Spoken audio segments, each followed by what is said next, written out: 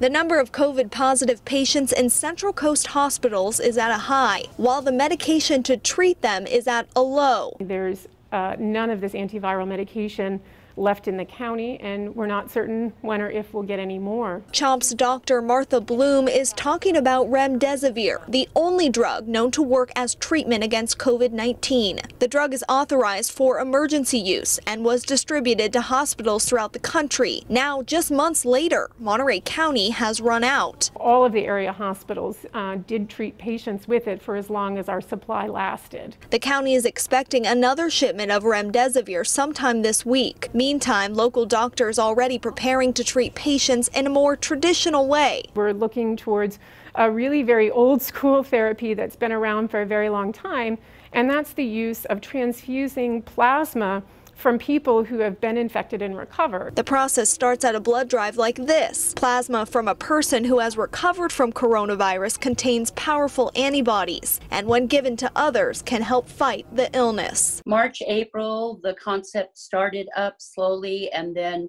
pretty much it's been full speed since then. The company Vitalant has already collected plasma from over 150 people on the Central Coast who have recovered from COVID-19. But still, more donors are needed. With the surge in COVID that's happened the past couple of weeks, the interest has gone up tremendously, and the usage has increased, and so our hospitals are asking for it.